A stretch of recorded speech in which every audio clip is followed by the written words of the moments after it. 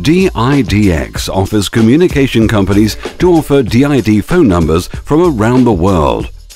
DIDX has numbers from over 60 countries and over 9,000 cities with instant activation and low monthly rates. These numbers can be used for calling card, VoIP, callback, call forwarding, PBXs, mobile phones, voicemail, faxing or any other voice service you can think of. Numbers are also available on per channel, per minute and per trigger basis. In addition, you will be provided with 2 free numbers to test the compatibility and interconnection with your switch. All buying is done through your own website, with DIDX running transparently in the background, provisioning the phone numbers through your server over SIP. Our API and web service will empower you to integrate entire DIDX inventory of numbers on your website, enabling your site to have millions of phone number choices instantly. Your company gains an excellent reputation with increased revenue, more satisfied customers, and a global presence. Try out today and see what over 20,000 companies have already discovered. DIDX.net.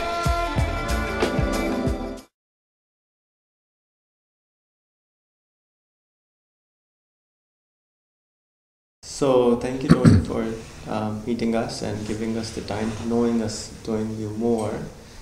Tell us more about you, your childhood, where were you born, how many siblings did you have, what kind of household did you grow up in, what did your father do, what did your mother do?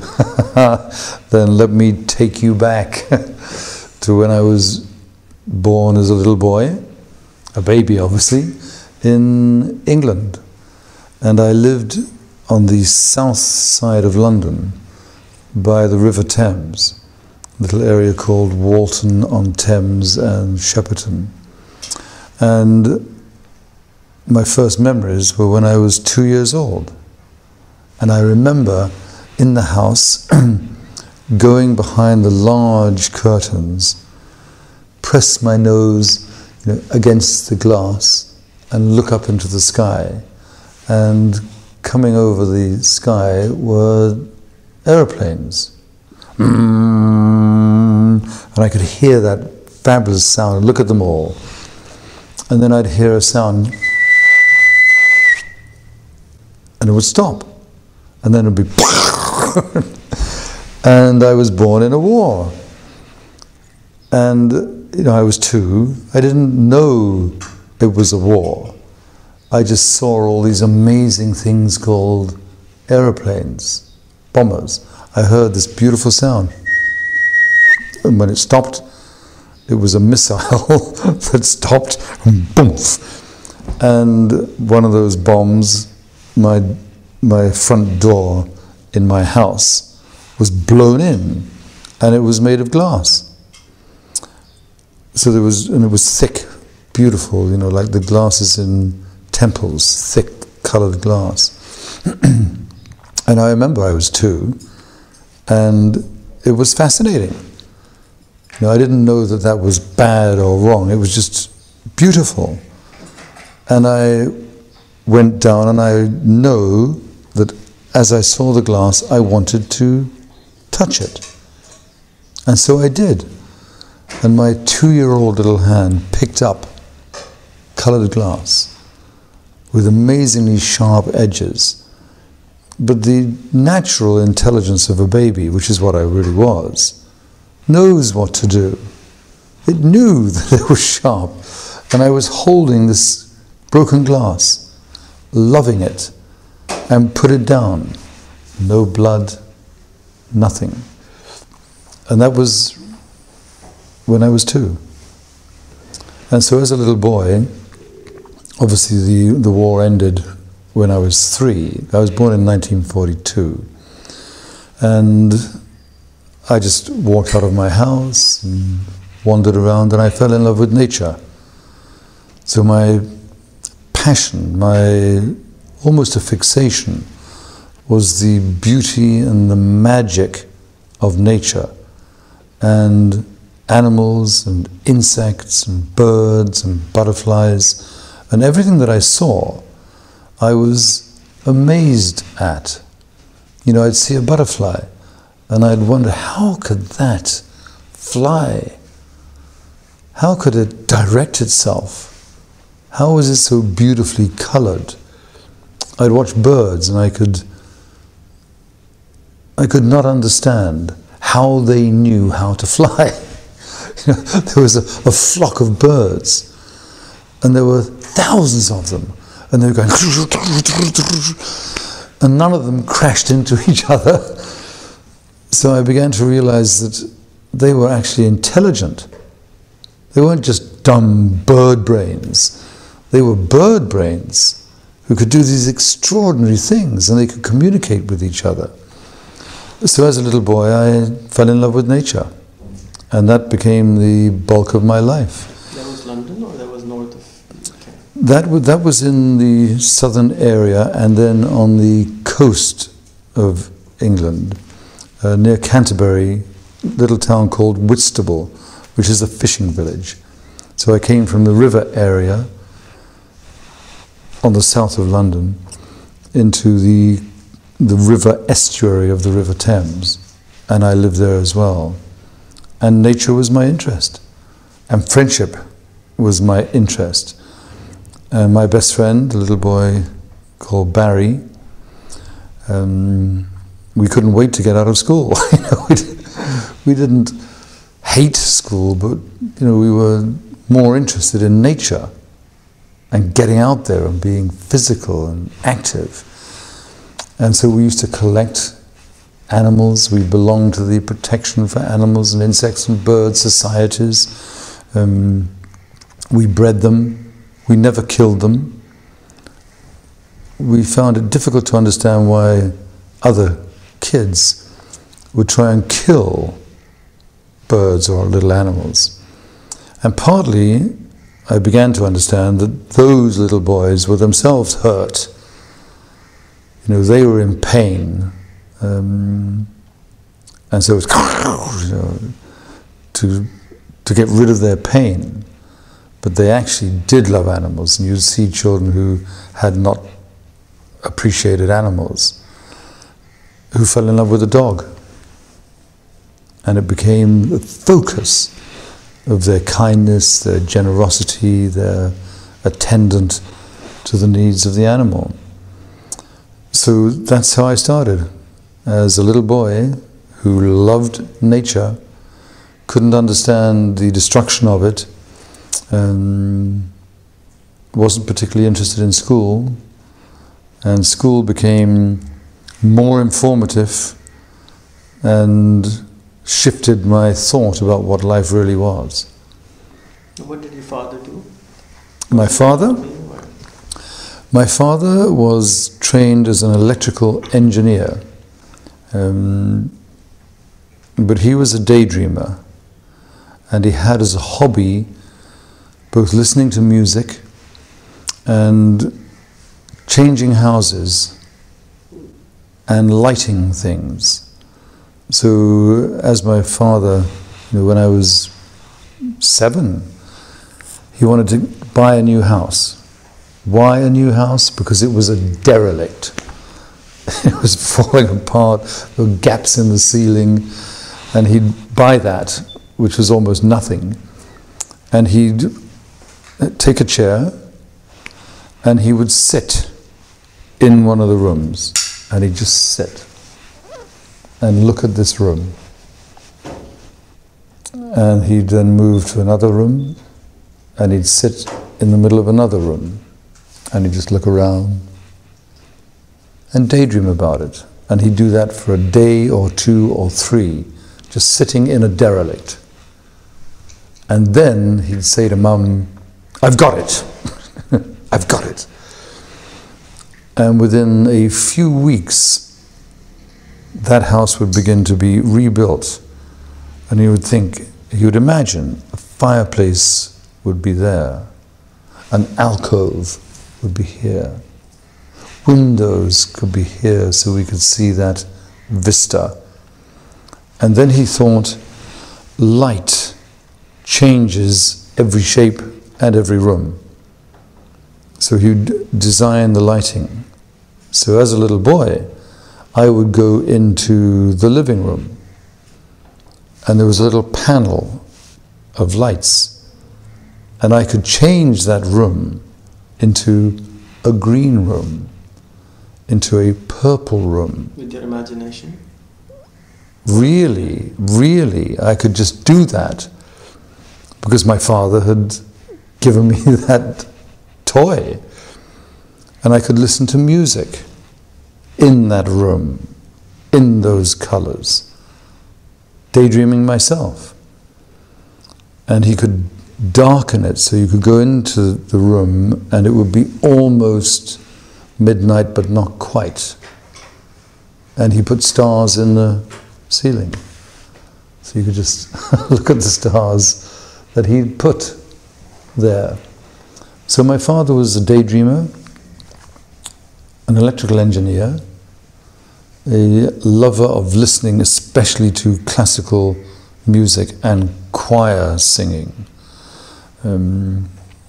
So things like Handel's Messiah, he would listen to that day in and day out, as he imagined and daydreamed.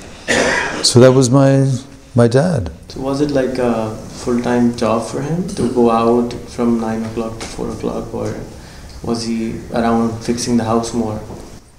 No, his time was the time that he tended to manage. You know, even if he suddenly thought, well, I need some money, he would go and sell hoovers or whatever to give him the energy to go and build another house and relight it. And in his senior years, he became fascinated with the clothes that people wore.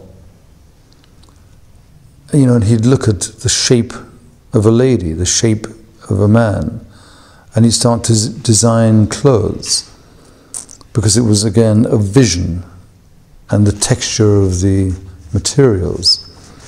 And his main focus, which he then became, you know, a known businessman, was to light the astronomical observatories, both inside and outside. And he was one of the first in history to change the shape of a building when you looked at it. He could change the shape of it just by the lights.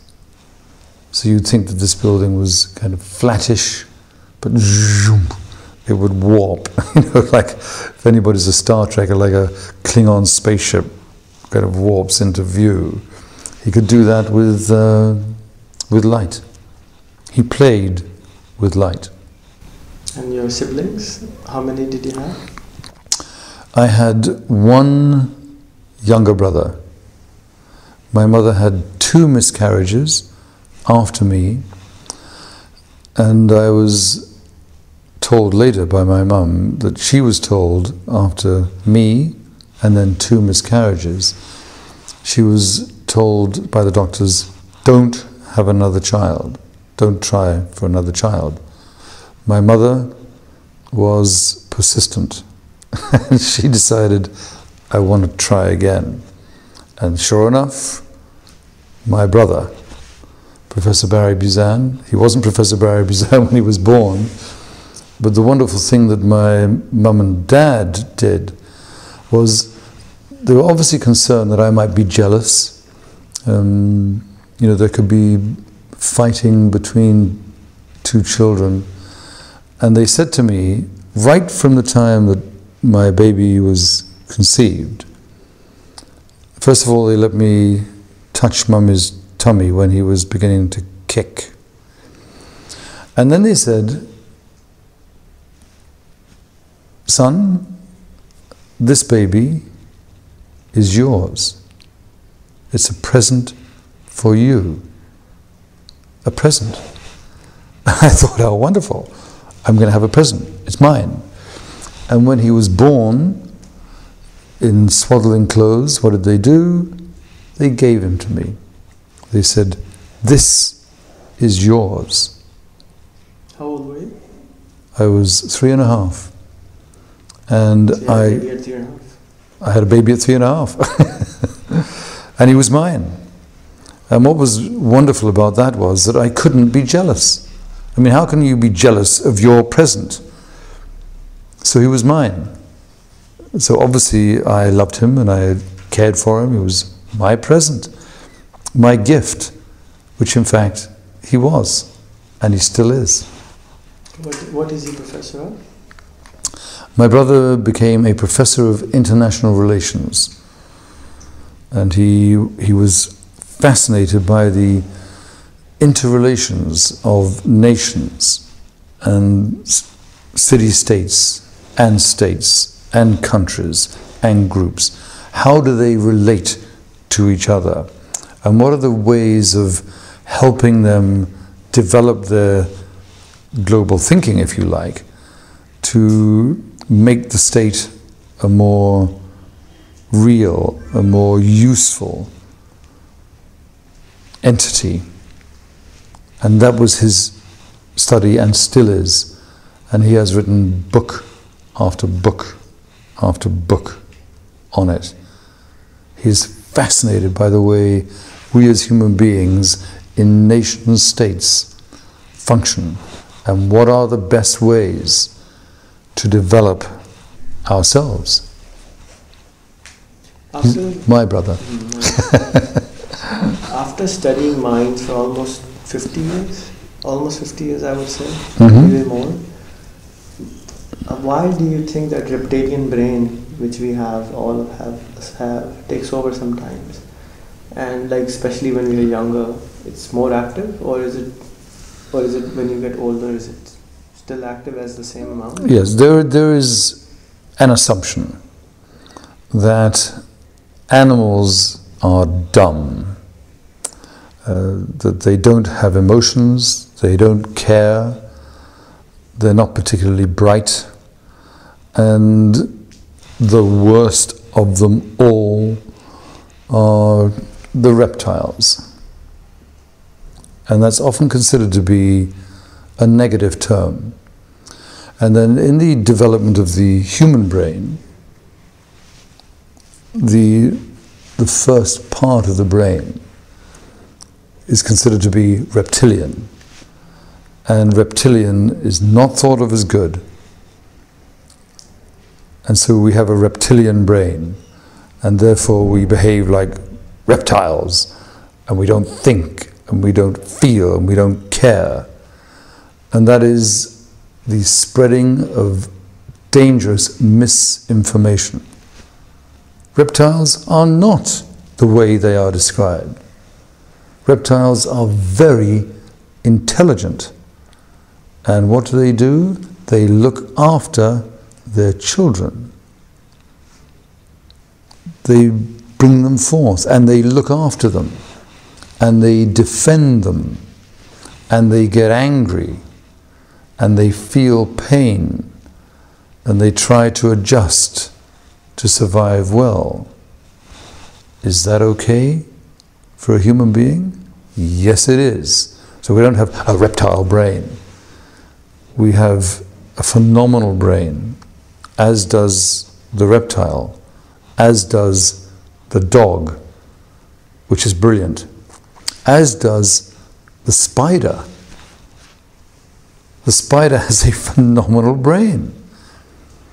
A tiny little miniature jumping spider can see, can think, can count, can calculate, can plan, can anticipate, can image.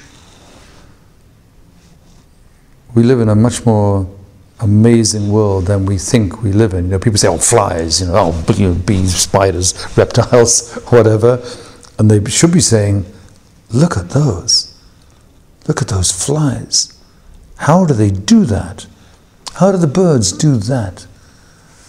How is it that reptiles, which are supposed to be aggressive, violent, unemotional, etc., how can they bring up children? Which they obviously can. So we live in a much more beautiful world, and the animals are much more interesting, far more intelligent, far more sensitive, than people think, or people don't think. Do you personally think that there are different kinds of evolutionary stage that nations are? You've traveled obviously around 70 countries of the world, 75 countries of the world. You meet people in Turkey, you meet people in Japan, you meet people in US, you meet people in the UK. People say Japanese are much more evolved than people in maybe India and Pakistan, maybe. But as you say, humans are humans everywhere. Yes. However, the evolutionary stage of learning might be different. I mean, 60 years ago, where you were living was nothing. It was flattened by bombs and there was literally nothing. And yes. It just grew back everywhere. Now it's one of the peacefulest cities in the world. The countries which are in a similar stage, or the cities which are in the similar stage of where London was in 1945, what is the difference in learning for them, for their brain, that they are not able to evolve and keep fighting among themselves, and what I was referring to on the reptilian side. Like, for example, the people think that there is not enough maybe, and then they go out and become reptilian and try to protect their territory. Yes. And whereas when you see or like a lion, or like a whale, or like a human being, protecting the territory. But if you see a more different country like Finland or Sweden, where people are more giving, at least it looks like that when you reach that level of evolution, human growth, even though they're the same human beings, same brains, same processor, but they are acting differently with the world than the rest of the world. What's the difference? What did you find? Because that always makes me think on those lines that, why are they acting in a different way? Why aren't they fighting like crazy? Why does Switzerland doesn't have an army, whereas, countries like ours spend 60 to 70% on the army? So that sounds like we're in a country like ours, for example, where we don't have clean drinking water, we spend 70% on fighting. Why is that? It's it's evolution, and people think, it's been for so long, but it's been hardly any time at all. Exactly. Biologically, the human brain has been around for a very, very few years. And there it is. And it's got all these things that it has to do. It's got to obviously live. It has to eat. It has to reproduce. It has to defend. It has to be sheltered from the environment. And it's only a few years. I mean, the actual location of the human brain is in the head. That's where it's primarily based. When you take it out, the rest of the system doesn't work so well. So the central nervous system is encased in the human head, and everybody has one. And when it was located, how long would you think? When do you think the world accepted the fact that the brain was in the head? No idea. Maybe 200 years, maybe less. Yeah. It was assumed that everybody knew it all the time. But they didn't. Everything was related to heart. Exactly. They thought the brain was here. Why? Lots of good evidence. If something gets stuck through it, finished. If something gets stuck through here, could be finished, but maybe not. Maybe, just a little bit strange. So everybody thought that the brain was here. Even the great Greek thinkers like Aristotle thought that the brain was here. And that was 2,000 years ago. And so a very few hundred years ago, the planet began to realize, people began to realize that the brain was here. But even in 1968, psychologists, and I was studying, were saying, stuff comes in one ear and goes out the other, and the brain is like a black box. It's a simple thing. and you just put stuff in and stuff goes out. Within a few years, people began to realize that the brain was actually much more interesting, not a black box, complex. And now, just now, the world is beginning to realize that every brain has millions and hundreds of millions and thousands and millions of brain cells. And people thought, oh, it's just a brain cell. But a brain cell is more powerful than a standard computer, a PC. That single brain cell can do the most phenomenal things. We've got a million. So it's much more precious. And therefore more people are beginning to realize it's more precious. People who want to fight and realize that they get hit in the head and get concussion, they're damaging their own biocomputer. And people become a lot more concerned about getting hit. And they become more concerned about hitting somebody else because they realize that they are smashing something that is precious and that they have one. So the violence becomes very different perspectives. So nations, and not just nations, but groups or tribes or gangs, whatever they are, who begin to fight are tending to do it actually less. And when you hear that nations are all fighting, they're not. You know, take Pakistan. 180 million people. How many every day are fighting?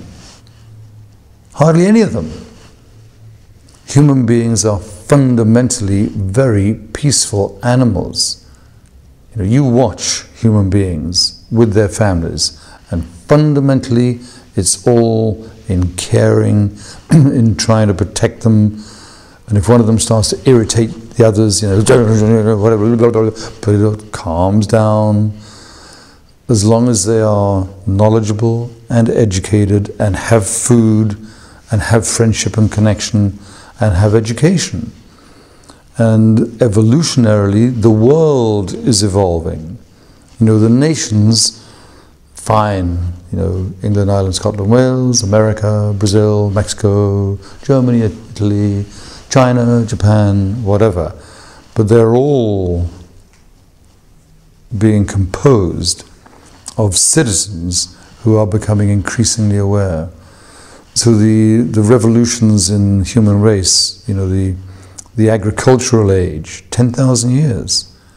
And after that, the industrial age, a couple of hundred years. After that, the information age, quite recently. This is the evolution. And then they suddenly realized too much information, you know, overdose.